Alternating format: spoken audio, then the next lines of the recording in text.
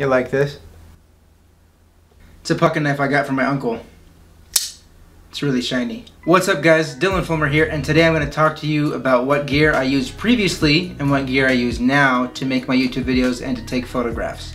I hope you find this video helpful and informative. I don't have an intro.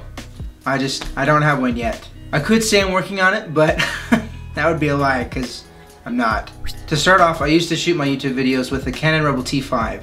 It can shoot in 1080p at 24 and 30 frames a second, but it is not ideal for video. There's no flip around screen and it is not compatible with a mic. If you've seen my first 17 videos, or at least any of them, you would know that the sound is super doo-doo. In my opinion, it's not too bad for photography. It can shoot in JPEG and RAW, which I think every single regular DSLR and mirrorless camera can do that. It features an 18 megapixel sensor. The only lens I have for the T5 is an 18 to 55 millimeter with an f-stop of 3.5 to 5.6. Here are some photographs that I've taken with the 18 to 55. Take a look.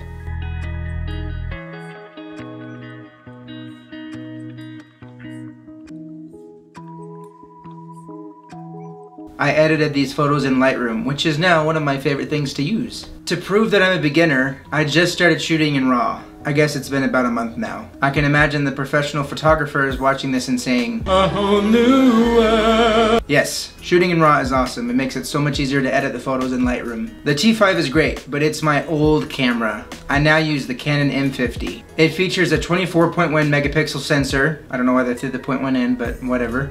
It is compatible with microphones and it has a flip around screen. Among other things, it can shoot at 24 to 30 and 60 frames a second in 1080p, so it can be used as a B-roll camera. I have two lenses for the M50. The first one is the EFM 15 to 45 millimeter with an f-stop of 3.5 to 5.6. As far as kit lens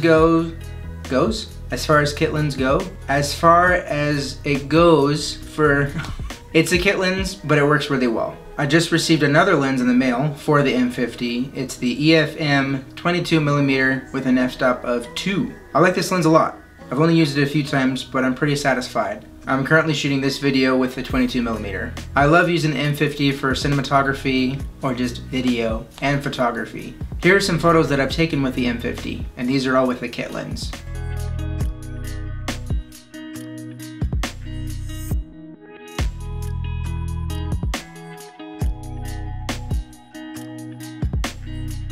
For the M50 and the T5, I do carry extra batteries just in case.